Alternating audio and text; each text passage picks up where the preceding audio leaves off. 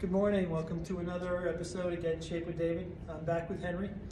I think I'm going to start hiring him as my bodyguard when we go out. So someone left a comment on my YouTube page saying if I tried to rely on this, I would get my butt seriously kicked out on the street. And so I want to propose a challenge to anybody out there to practice what we're going to talk about today, put it into your self-defense system, and then tell me this doesn't work. Okay? I think you'll be pretty surprised on how effective this becomes. And when your connective tissue is built correctly, the self-defense application then becomes your secondary thought and not your primary. Does that make sense?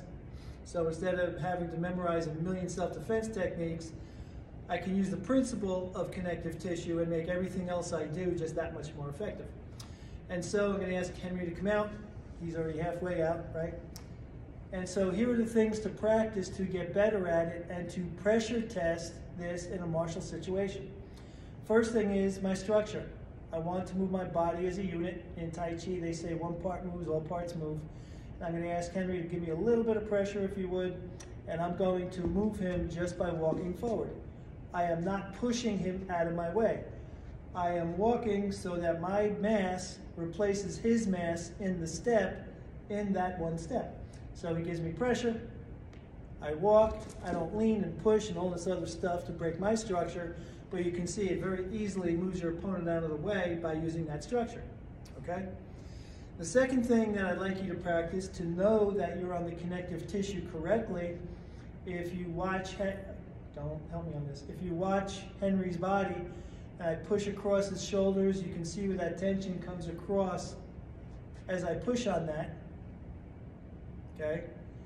And now I'm gonna go ahead, I'm gonna get on this connective tissue, and now I did not change my hand position at all. And now when I push, notice I get a different break on Henry's body that came out through his lower back.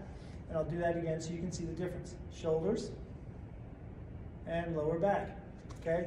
Now I'm going to change that angle one more time. I'm going to feel my way down to Henry's feet. And now when I push, watch his body. I'm going to do that one more time so you can get a better view of that.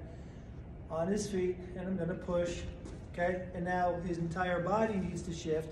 Instead of being able to try to take that motion and that push, his entire body now needs to move. So, moving on with this scenario and this theory, I'm going to have Henry grab my wrist. Grab tight. Good. And so everybody, I think, has seen this technique one way or another, right? Now, there's a lot of doubters out there about Aikido and Tai Chi and these other arts that use internal principles. So, I'm going to ask Henry to grab super tight and not let me move this arm, right? Tighter. Good. So I can't really move that muscle on muscle. But I put it on this connective tissue. I don't need the muscle. Notice I have him here. And then when I point down on his connective tissue, I get a different response. Okay? Because I control his body at that point of contact through the connective tissue. Work on those exercises, get good at them, and then put it into your other self-defense techniques, and then leave me a comment on whether or not you think it works. Thank you. Have a good day. Henry?